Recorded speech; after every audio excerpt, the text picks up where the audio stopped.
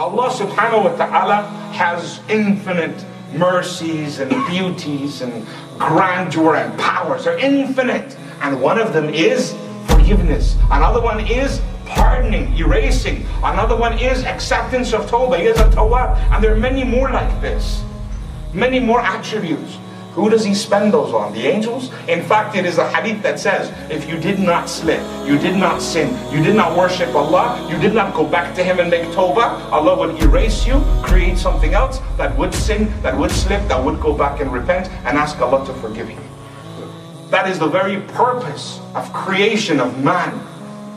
That he turned back to Allah. Everything that is created by Allah, its purpose is ibadah. Everything. But their worship is different. Our worship is tawbah. It's constantly checking.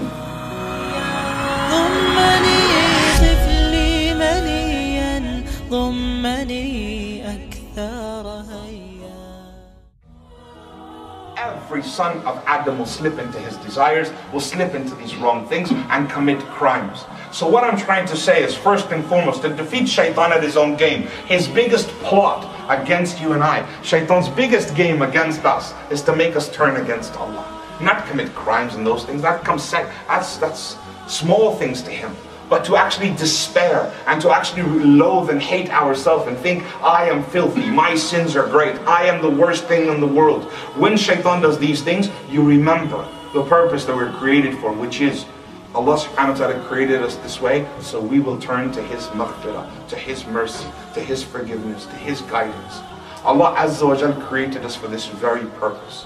He has malaika, countless number of malaika that serve Him, obey Him. He has creatures and creations everywhere worshipping Him perfectly.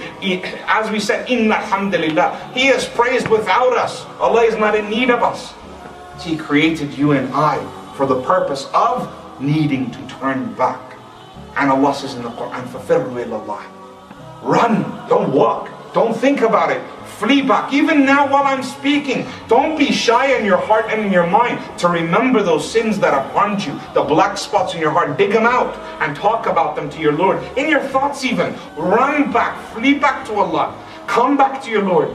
The purpose of a believer's life, once he comes to Islam, is that now he must constantly, consistently, forever, constantly go back to Allah, turning back to salah, turning back to dua, turning back to Allah Azza wa Jal. That is the purpose of the believer as an individual. I'm not talking about a collective. There are many purposes, but as you and I, as individuals, what is your purpose as a Muslim? Do you need to wait for a Khalifa to tell you? Do you need an Islamic utopia? Do you need to be living in a masjid? No, wherever you are, Kullu ibn Adam khata. Every son of Adam slips and sins, and his job and his role is worship. For